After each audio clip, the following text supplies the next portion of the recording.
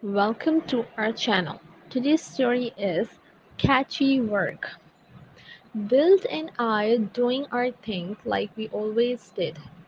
That kind of work really starting getting into it. It's what we live for. The scout had found the catchy that morning before the sun came up and word came down that we would be working this new job site just east of the village. Working alongside two other teams of guys, we were starting to make some progress. I never did catch the names of the other guys, no reasons to. My memory for faces is pretty pitiful, especially given how crowded our village has become with laborers. Chances are we would never see them again anyway. Before anything unusual happened, Bill and I were inside the opening, working away. It was dark, but we didn't mind because we were covered in the treasure, practically dripping with it. It was our job to extend the entrance and make room for a dozen teams of extractors. Those scout guys had done a good job finishing this job site. There was plenty of booty to share with the village, and the area around the catchy entrance was nice and soft for us to cut away.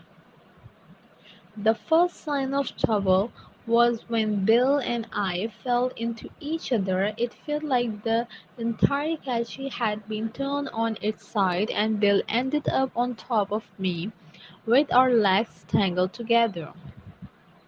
Bill and I had been in some pretty tight spots, but never like this.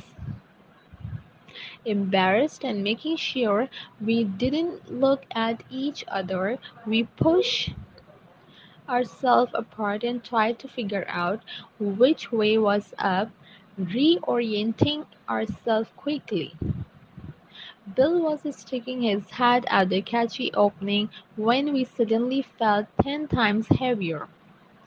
Aware of a strong breeze coming into the opening, it felt like the entire catch was being picked up from the ground. I saw Bill duck his head inside the entrance as he struggled to stay upright. At this point, I saw one of the other guys stick his head into the entryway. I felt a flash of appreciation for this unusual gesture of kindness and concern when the guy was inexplicably knocked out of sight. This huge fleshy tube crashed into our coworker, sent him flying, and caused a loud bang. In retrospect, Bill could not have seen what happened because he had been facing towards me and away from where the guy had been, understandably curious about the noise but oblivious to the abrupt departure of our colleague. Bill found his footing and made his way out of the opening. Convinced that I needed to follow and warn him, I immediately hailed a high-pitched squall and witnessed Bill get brutally slammed into the air up and away from the catch. It was that flashy tube again. Stunned, I had no idea what to do next. I had no time to consider my options, or because I was immediately forced back to the deepest part of the treasure.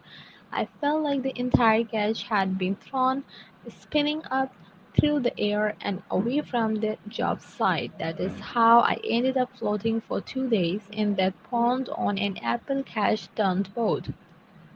I can't believe I found my way back to the Aunt Village from there, but wouldn't be happy until I find my buddy Bill safe and sound.